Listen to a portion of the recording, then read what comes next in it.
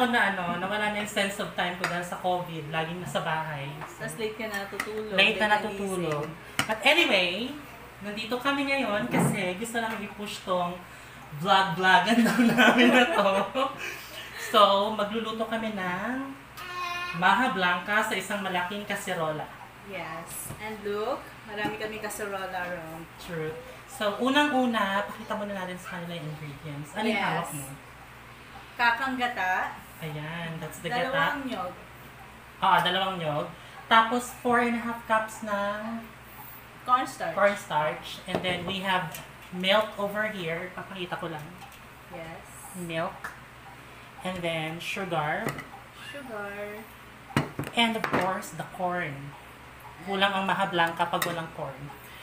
So, as you can see, ang Maja Blanca namin ito is walang halong tubig masyado. Kung may tubig man, that's because dahil may gata kami, kailangan maglagay ng tubig sa gata. Pero the whole Maja Blanca itself, wala siya masyadong tubig. Gagamitan natin siya ng milk and coconut oil. Milk lang. So, wala nang ibang halong water. So, yung measurement natin is 1:4. This is 4 cups and a half of cornstarch. Yes. So, maybe nasa 18 cups of liquid ang kailangan para mabuo yung concoction. Yes, 18. 18 to be exact then.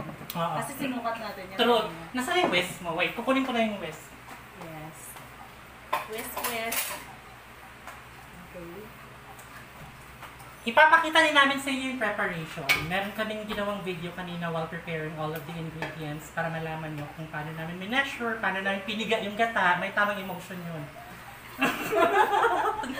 So anyway, paano nga ba tayo napag-isip ng mag-vlog ng ganito? I know, kasi nung isang araw, tinuruan niya akong gumawa ng coffee. Dalgona. Ayun, very good, thank you. Hindi ko ma-pronounce ng maayos. After ko mag-bake na oatmeal cookies At and saka, espresso crinkles. crinkles. So yun, sabi niya sa akin, ano nung gusto namin lutuin naman together. Sabi ko, mag-Maja Blanca tayo.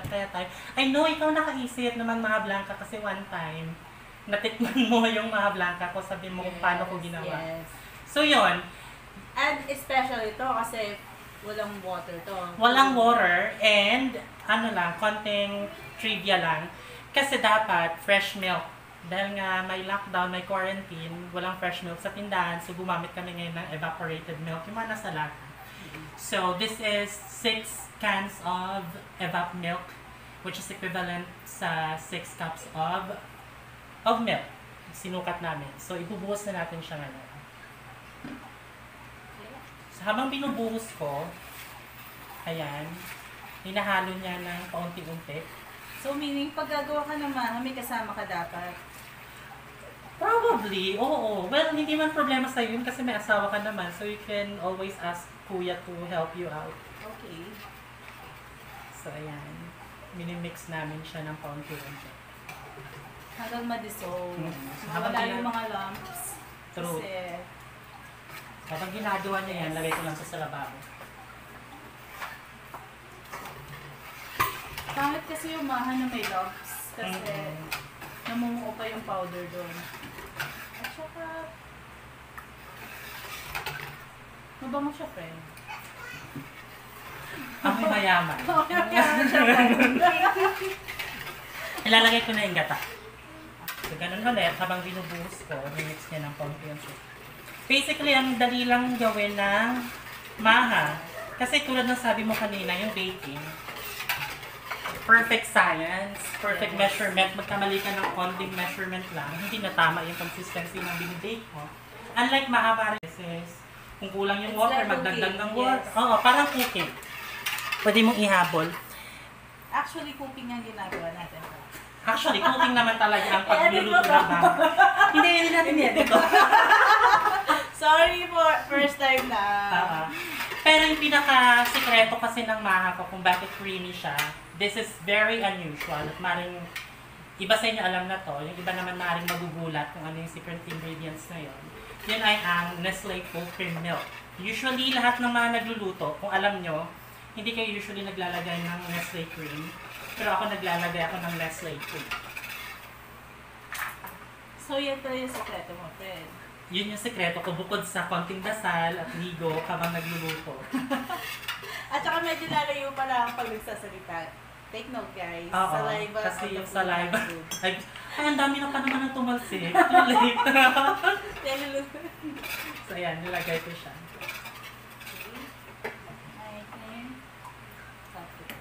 Okay.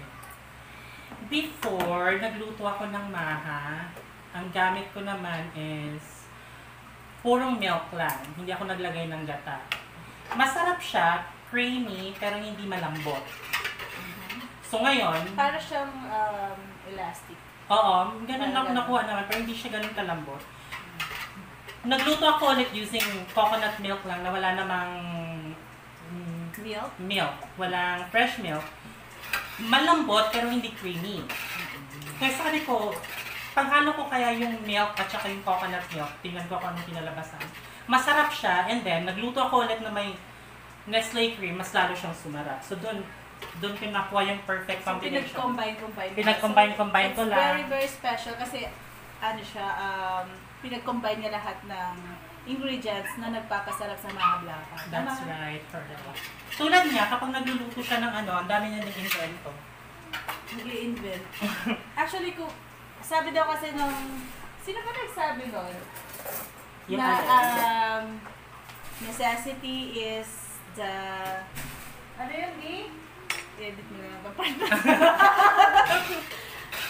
is the mother of invention. Necessity is the mother of Ayun. invention. Necessity is the mother of invention. So ngayon, ilalagay na Si natin yung Einstein sugar. yata, na-text niya sa akin. O, diba? Matalino talaga yung kwento niya. Maraming alam. Konti lang muna yung sugar para Para tansyahan. oo, tikman muna natin kung matalis na. Kasi yung maha, depende naman yun eh. May mga maha, may mga tao, they would prefer it much sweet. Ako naman, ayoko yung masyadong matamis. Para mas maganda yata, hayaan natin yung ano. Sino? Hayaan natin yung maha tumamis ng kusa. Hindi. Ikaw talaga sasabihin. Hayaan natin yung audience ang Ay, okay. So, ang mag-decide. mag-decide kung ano. Kung Actually, ano kasi masarap. hindi lang naman tayo dalawang kakain. Nakakain. So, marami kayong kapitbahay na Kids pagbibigyan. and And our friendly neighborhood. yes. So, tatawagin natin sila para Mamaya. tigman. Joke.